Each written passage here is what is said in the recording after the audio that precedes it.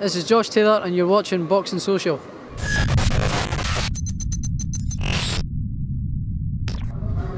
This is Rob Tebbutt for Boxing Social. I'm delighted to be joined by the still unbeaten Chantelle Cameron. We're here at the Taylor Postol Undercard in Glasgow. How are you, Chantelle? Great performance. Yeah, I'm good, thank you. So, what did you make of your performance? 6-round TKO against somebody who boxed for a world title 2 weeks ago. It was like another learning fight because the first 3 rounds I was quite slow, weren't getting my feet going. She was really tricky as well, she was like wild, so first 3 rounds weren't great, but then I started finding my rhythm, finding my shots and got the stoppage. Now, what's this week been like for you? Because as I understand it, you've had another case of a couple of opponents have pulled out. Are you used to it by now? I mean, I know this has happened to you quite a lot through your career. Do you get used to it, or has it been something that you've had to sort of to keep on an even keel?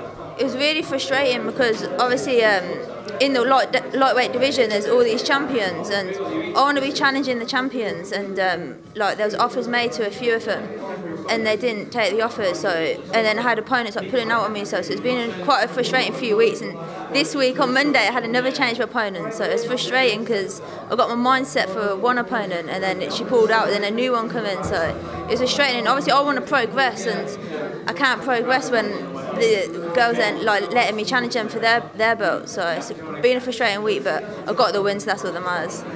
Didn't seem like you suffered from any sort of, you didn't look to have suffered from that in the build-up. You were ripping to the body nicely, you were varying your shots well. What do you feel like you still have to work on based on your performance tonight? I was messy. There was times where I was really messy and I was being like dragged into her, so I was letting her set the clumsiness and tying me up, and I've got to learn to not get involved in that. I don't have to, like in sparring in the gym, I can keep it long, I can box, but I think the fight night gets the better of me and I just go gun ho and get a bit excited.